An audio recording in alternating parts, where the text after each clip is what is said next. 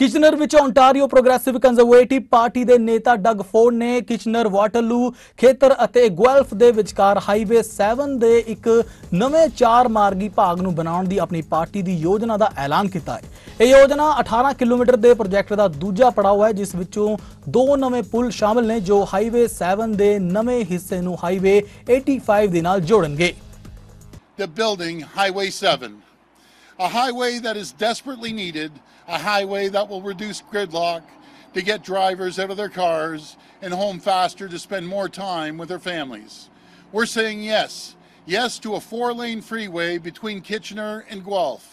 Yes to 2 new bridges over Grand River. My friends, we're saying yes to building Highway 7, to connecting Highway 7 to Conestoga Parkway. Because local families and workers have heard no for far too long. To my friends here in Kitchener, Waterloo and Guelph, let me remind you that the Liberals first promised to build Highway 7 back in 2007, a year before the first iPhone went on sale in Canada. But the Liberals delayed Highway 7 again and again and again.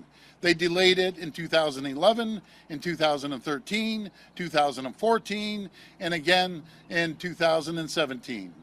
And nobody did more to block Highway 7 than Kathleen Wynne's hand-picked Transportation Minister, Stephen Del Duca. He was demanding more talk and consultation in 2017, 10 years after the first environmental assessment was done. But that's not all. Even as they delayed the project for 15 years, the Del Duca Wynne Liberals considered tolling Highway 7. They just can't be trusted to keep tolls off our roads and highways. Friends, everything you need to know about the Del Duca Wynne Liberals can be summed up with one stat. The list of highways they want to cancel is longer than the list of highways they want to build. And as for Andy Horvath and the NDP, they're the party of saying no. No to absolutely everything, every new idea. It's a no. It's a no to progress. It's a no to building. The NDP are happier protesting roads than building them. They've never seen a regulation or a tax they didn't like. The Liberals and NDP, all they want to do is more talk and no action. We can't allow the Liberals to take us back, and we can't allow the NDP to hold us back. It's time to say yes to getting Highway 7 built. Along with your candidates for Waterloo, Andrew Atkin and Jim Smith, thanks guys, I appreciate it, who have been hard at work on the doorsteps and in the community. Mike, Andrew and Jim have been out sharing our positive vision with the people of Kitchener, Waterloo and Cambridge.